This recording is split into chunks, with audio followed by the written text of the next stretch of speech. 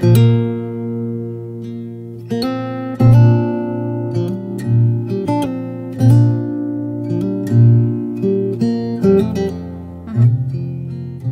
main Church of Martano is an ancient Greek-rite building, rebuilt in 1596 according to the date inscribed on the entrance portal.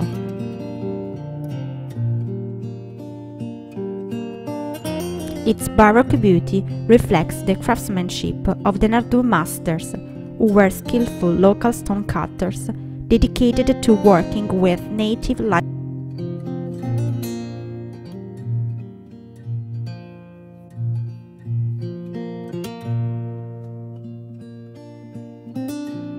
The interior of the church, with a Latin cross plan and 3 aisles and naves, is very refined with an 18th century wooden ceiling. Here you can admire the complexity and the beauty of the 17th and 18th century baroque style, as well as paintings of considerable artistic value.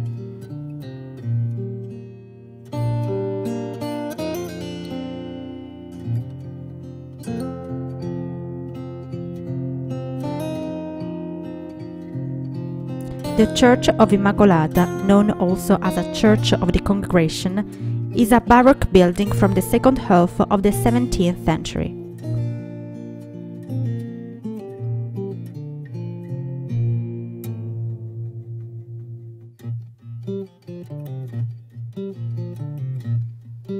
The interior has a single rectangular nave with a vaulted ceiling, decorated with floral plaster works and paintings of great visual impact.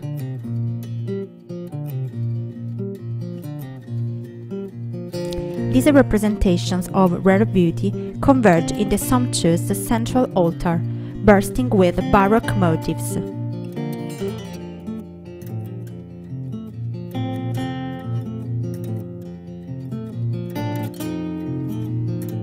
Along the Via Traiana Calabra or Via Vecchia Lecce, there's a small rural church dedicated to the Lady of Assumption, realized in 1727 by Margoleo masters. The facade is characterized by a tall pediment finely sculpted and surmounted by the Virgin statue in local Lecce limestone.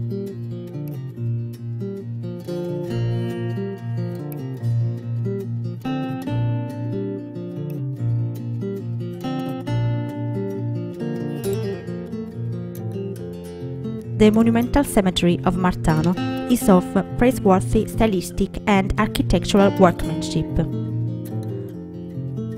Inside the precious private chapels, dating between the end of the 19th century and the beginning of the 20th century, dignify this place of eternal repose. The Chapel of Our Lady of the Angels, dating to 1721, is of great architectural importance.